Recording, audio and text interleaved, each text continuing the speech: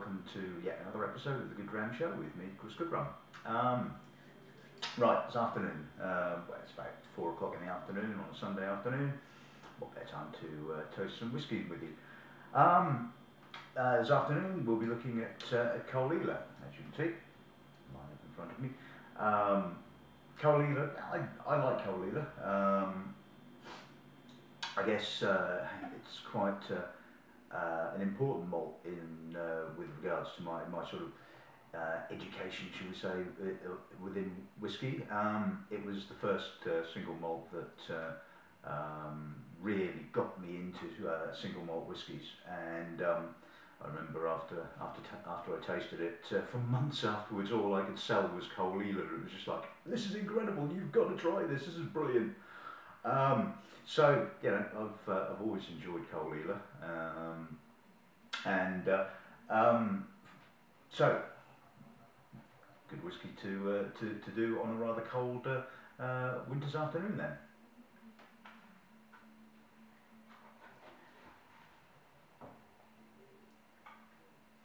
Right, okay, firstly a bit of blurb on the distillery.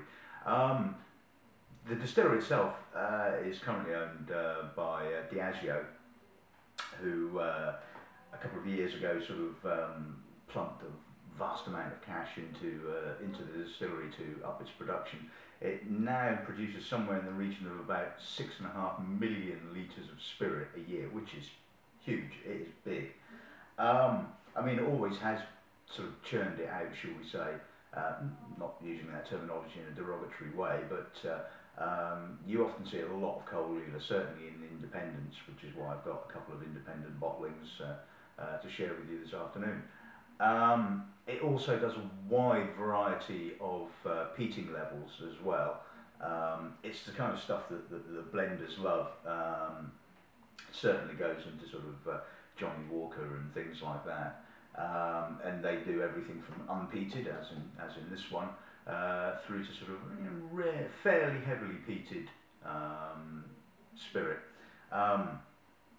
Incidentally, although it is peated to sort of like the same peating level as, say, something like Lagavulin, it certainly doesn't taste quite as intensely peaty, or should we say, generally speaking, it's kind of middle of the road, I would say, with regards to sort of the intensity and the peak levels.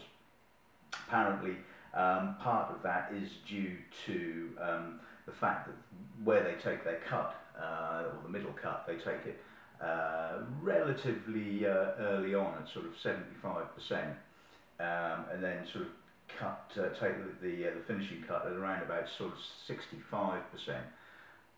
What this basically allows is a lot more of the fruitier esters to be captured, certainly earlier on in the distillation, and less of the sort of the heavy, earthy, and sort of more peated notes, which tend to come through towards the tail end of the distillation. So, and I've always liked the sort of the fruitiness of Caol Ila, it has to be said, and certainly over the years I've found it to become become more oilier in character. It's certainly, when I first encountered it sort of 13 odd years ago, it had a very fresh kind of character, which I used to sort of call sort of garden fruits. It had this sort of, not peas, but a sort of that kind of fresh gardeny kind of note to it, and sometimes almost a sort of maybe a Sauvignon Blanc-y kind of character, you know, a little bit nettly, a little bit sort of, you know, herbal.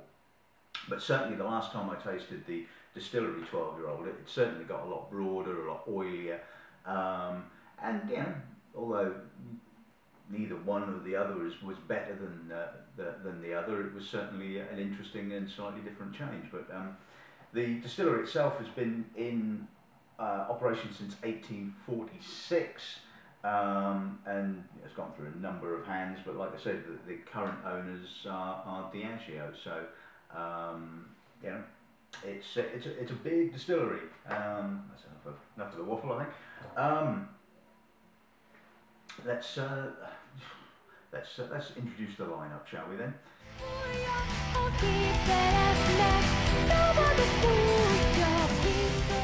Right, okay, so like I said, Caol Ila, big distillery, produces a wide variety of different peating levels and so on. So I thought let's look at a couple of the distillery bottlings and a couple of independents, and you know we'll see what the differences are. So we're going to start with good old unpeated Caol Ila. This is the 12-year-old distillery release, released last year, if memory serves me correct. It's quite high in ABV. It's 64%, so a little jug of water for that one. Then we will be moving on to this one, which is a bottling by Laing in their Old Malt Cask range. It was distilled in September 1996, bottled in November of last year, making it a 16-year-old, bottled at their usual strength of 50%. This one here, the next one, is a bottling by James MacArthur. It is, or was, shall we say, distilled in 1982, bottled in 2008, single cask bottling, cask number 733, and it is a 26-year-old. Comes in a really nice bottle in actual fact. And finally, although this is probably should have been tasted sort of close to the beginning because it's only 13 years old, this is the current Distillers Edition, which is I believe 13 years old.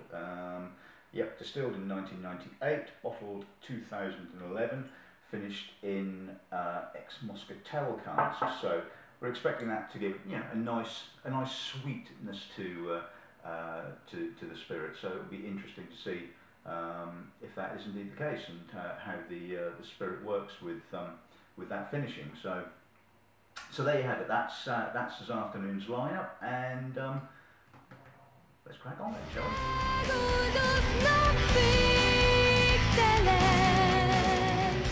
Okay then, so let's start with the unpeated. Now the thing about the unpeated is that obviously it has no peat.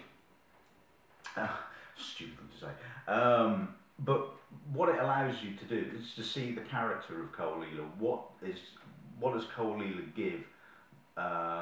You know, without sort of the peat sort of, you know, playing a dominant role. So let's have a look at the nose then, shall we? That's alcoholic. Pungent, quite oily, little bit of cereal, some nice apricot, but oh, that's a lot of alcohol, a lot of sort of getting past that is quite difficult, but a little bit of gristiness, plenty of barley, little herbaceous note, which is quite pleasant. I mean, it's like I said, it's really oily. It's very dense. A little bit of white fruit, a little bit of perfume. It's, I mean, you know, for a spirit, I think it's remarkably complex. And like I said, I think this is, you know, a fascinating look at a spirit that you normally sort of expect to be peated, and it shows you that it is not sort of one-dimensional. It's not just, you know, a peated whiskey. It has some complexity and character of its own. Yeah, now you get a little bit of banana, a little bit of pineapple, maybe those sort of higher esters that I was explaining about taking the cut at a slightly higher point.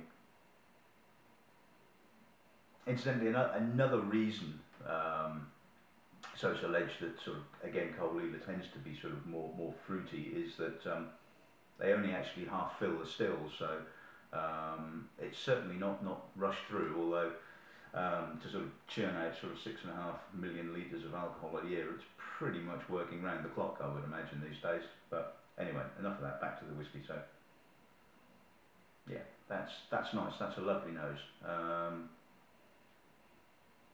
Not a huge amount of oak in actual fact. There's a little bit there. It's kind of more sort of sitting in the background, sort of giving some support, but you're not getting an overt amount of wood vanillins.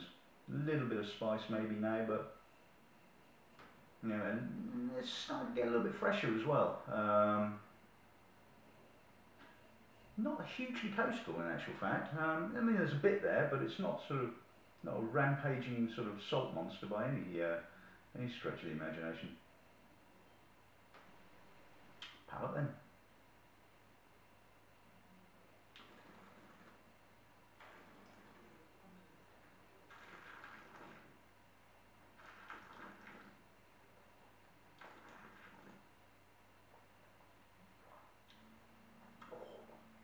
Yes, that's got some alcohol. Fruity. Apricots. Like I say, a little bit of banana, a little bit of pineapple, some lovely barley, lovely. Oh, it's got a really nice sheen to the barley. Not so much honey, but it's just got lovely, wonderful barley character. Not a great deal of progression. Which is pretty much down to the alcohol. The alcohol is very intense, but it's got some oiliness, like I said, some lovely fruit. But I think that definitely needs a little drop of water. So let's see if that opens it out then, shall we?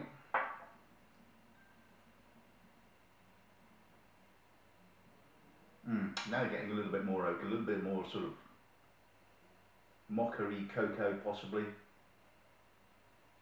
a little bit oilier. Certainly as dense as it was without water. Getting quite fragrant. Again, a little bit of orange. Yeah, that's really nice. A little bit of vanilla now, but again, the oak is excuse me. Alcohol's still affecting the voice.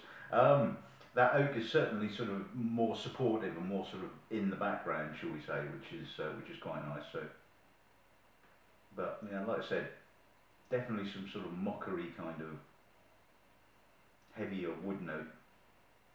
Yeah, nice.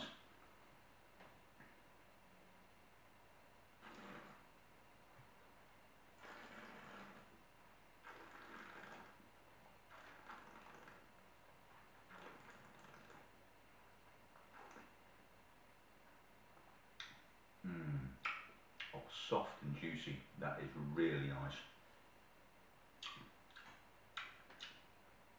Lovely apricots, summer barley, lovely length to it. Probably not. It's got a little bit. It's not hugely complex, but you know the flavours there have a lovely depth to them, lovely broadness. Lots of barley, like I said, a little bit of sort of a floral finish.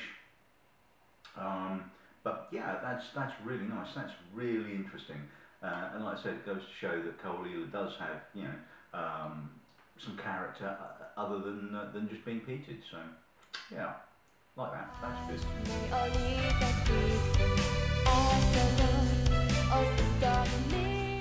Right, okay, let's go on to the next one. 16 years old. Again, American oak, as you can see from the colour. Bottled at 50%, so let's see what the nose gives us. Phenolic. Quite briny. Very oily again.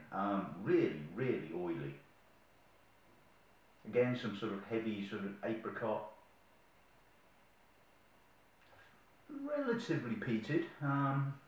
It's got a nice kind of phenolic, herbal, lightly bog myrtle-y peat. It's a nice nose that. It's kind of pretty much classic Caol Ila. It's got a bit of coastal. It's got, you know, like I say, it's got a bit of everything really. It's just and it's not hugely peated. It's sort of nice in the middle. I've always thought of it as a sort of a really good way of sort of introducing yourself to the peated malts, yeah, it's nice, good nose. Palate then.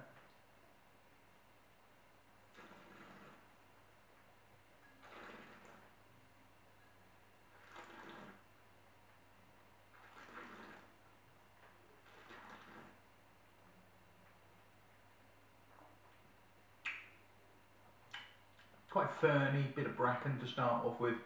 Again, some fleshy apricot, gently sooty on the mid palate, with the peat being more of a sort of more dusty in character, more, yeah, very dusty.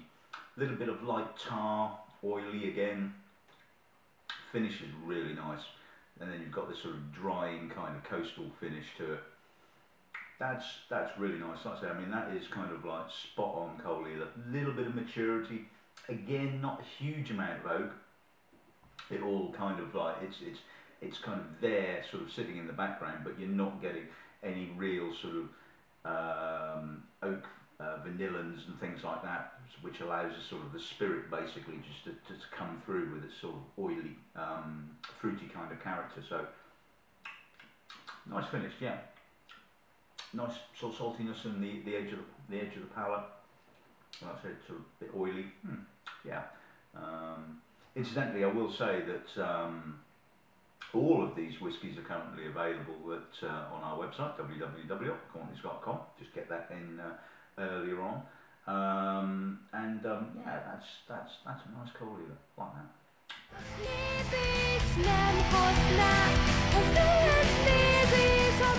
Right, okay. Jump up a bit in age, another 10 years, and here we have a 26-year-old. Let's have a look and see what that sort of age does to the spirit. That's got some lovely maturity. Again, not a huge amount of oak. I mean, I've noticed that Caol Ila is one of these sort of malts that doesn't seem to sort of display a huge degree of oak. Again, it's sort of sitting in the background. It's got a lovely sort of dried fruits, little bit of manure, little bit of sort of very old peat. Very, very gentle. Little bit of violet as well. Oh, that's a lovely nose. That's mature. It's got a little bit of graininess actually. You know, a little bit of hardness, a little bit of minerality. A little bit of tar maybe, a little bit of that sort of coal tar. You know, that sort of slightly soapy coal tar. But again, really broad, really oily. This is a lovely nose. Really, really enjoying this.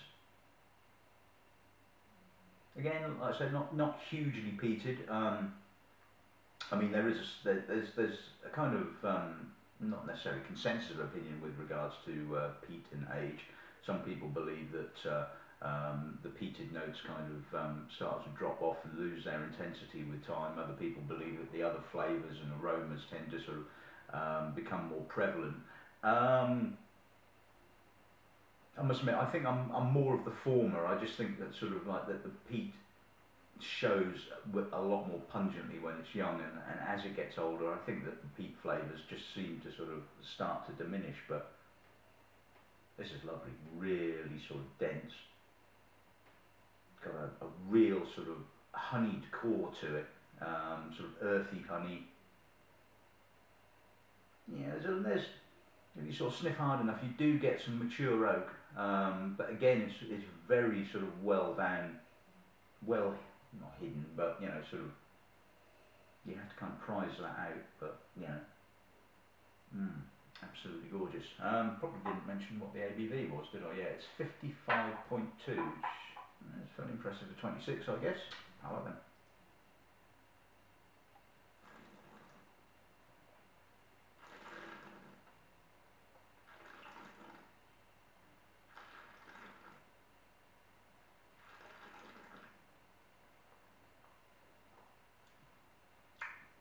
Ooh, that's lively. Quite mentholated to start off with. Sort of lightly fisherman friends, cough sweets, fern, bracken, a little bit of bog myrtle. The peat is very, very distant. It's there just.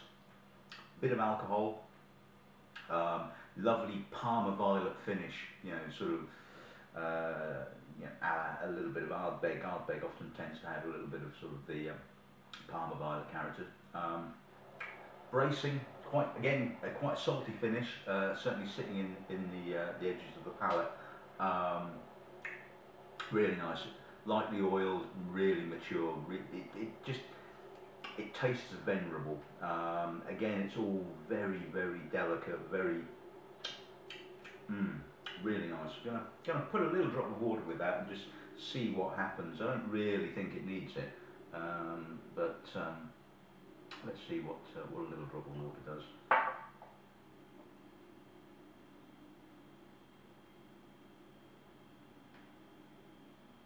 Oh, that's really brought out the freshness. Actually, it's kind of, yeah, lovely granulated sugar. Yeah, it's really got sugared now. Sugared and fresh. Interesting. Still a little bit briny, still a little bit phenolic. Really nice, really nice.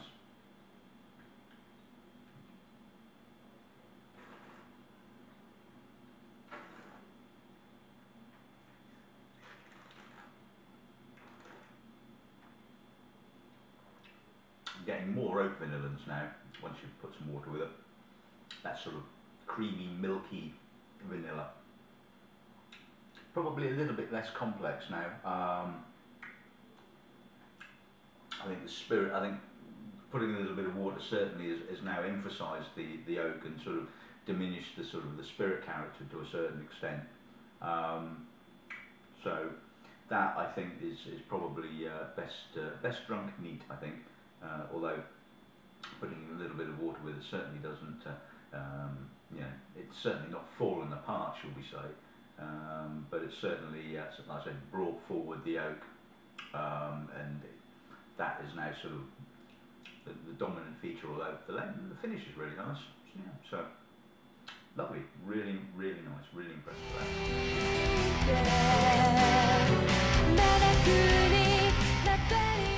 Right, okay, and finally the Distillers Edition, finished in Moscatel cask. So let's see. As we've seen, sort of Caol Ila, quite oily, quite dense. Let's see what finishing it in sort of sweet wine cask does for it. Cool, that's fishy. That's a real fishy monster, that one. God, briny. Yeah, really fishy. So what's the wine cask done for it? Well, yeah, there's some sweetness there. It seems to have given it kind of bolstered the density of the malt. Plenty of barley. You know, moderately peated, slightly phenolic, slightly dusty, but maybe it's kind of taken the edge off the spirit, and like I said, it's kind of bolstered. Just the word that seems to spring to mind. The sort of the density of it. Really thick. I mean, you could sort of cut this nose with a knife. Yeah, it does kind of work. Slightly herbal, top note, but like I said, really fishy, really briny. Yeah, it's got that lovely sort of coastal astringency, you know, which I really like. So yeah, this are great notes. Love this. A little bit of iodine now, possibly. Palate.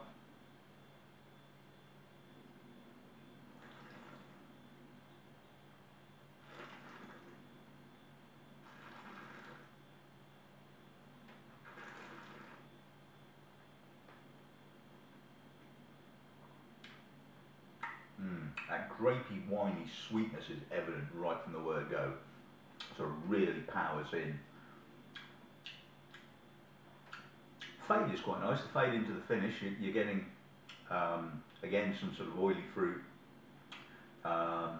light sort of dusky coal dust peat. Little bit of Parma violet, a little bit of white flowers. Yeah, that's nice. Again, quite coastal, slightly fishy, maybe not quite as fishy as the nose would lead you to believe. Certainly the finish is definitely up there first and up front. Doesn't seem to last very long. Like I said, it kind of gives you an initial punch of this sort of winey sweetness. But once the sort of the brininess and the freshness kind of comes in, kind of sweeps that away to a certain extent. So yeah, it kind of works. Lovely finish. Yeah, that's nice. I mean, you know, there's always that sort of do wine finishes and peat kind of work. Yeah, I think certainly on this bottling, I think it certainly does. So yeah, nice, quite nice.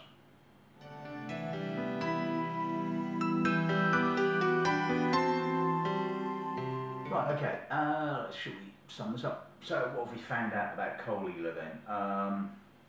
Has character, you know, take the peat away, it has, you know, a lovely sort of oily, you know, rich, fruity kind of character. I think the 12-year-old unpeated is really interesting. I think it's certainly a whiskey you can enjoy. If you don't like the peated ones, it has a bit of coastal character to it. It's really nice. It's not cheap, but then, you know, something bottled at 64%, you know, the government's going to take their big chunk of that one. So yeah, really interesting. 16-year-old, classic Caol Ila, really. Yeah, classic sort of middle-aged kind of Caol Ila. Really nice, really fruity, bit of peat. You know, what more can you ask for, really? That was, you know, pretty damn good. The 26-year-old, mature, elegant. You know, again, sort of showing Caol Ila can age quite well. Not hugely peated. Probably best drunk neat without adding a little drop of water. I think it certainly showed its colours best when it was neat. Worth it? Yeah, absolutely. I think that's a sort of, you know, a really nice, interesting old expression of Caol Ila. And the Distillers Edition. Yeah, like that. It did work. It certainly wasn't unbalanced. You know, it had progression. It sort of started with the winey muscatel sweetness to start off with, and then through came the spirit, a little bit of peat, you know, some fruit, some coal, some dustiness. You know, really nice. And at the end of the day, that's what you want from your whiskey. You want sort of, or I personally, I want progression. I want sort of like, you know, I don't want something that just tastes the same right the way through. I mean, okay, sometimes those sort of whiskies are okay if they've got sort of like, you know, some depth to them and some interest. So, but that had a lovely progression. It had sort of, you know, kept your interest, and yeah, sort of really good. So, like I was saying, all of these whiskies are available to purchase on our website. I think you should pretty much be able to find all the tasting notes on my WordPress blog, so you know, if you want to go and take a look at that's great. And before I go, I just want to sort of say that next Friday, obviously the 25th, is Burns Night, and the Radio Nottingham will be popping along to the shop on the Wednesday to record a tasting, and hopefully they'll be playing that throughout Mark Dennison's morning show on Radio Nottingham. So if I get this video edited and up on YouTube before Friday, then check it out. I've got no idea what we're going to be tasting as yet. I'll probably sort of wing that and grab 3 interesting whiskies. So, you know, if you live in Nottingham or have access to Radio Nottingham online, tune in, you know, sometime Friday morning. It will, like I said, I did postulate doing it live on air, but they decided that they'd rather sort of record it and play it sort of throughout the show. So no doubt they'll be sort of interspersing music and what have you with that. So that would be really nice. Hopefully this month I'll be tackling the next Whisky newsletter. So if you're not on the mailing list and would like to be, just send me an email to ron@gauntlewine.com and I'll certainly add you to the mailing list. Had a very interesting tasting last night, which should form sort of the basis of the newsletter. That's pretty much about it, I guess. I'd just like to say thank you for watching, and I hope you enjoyed this episode of the show. Good dramming, and good evening, or good afternoon as the case may be. See you later.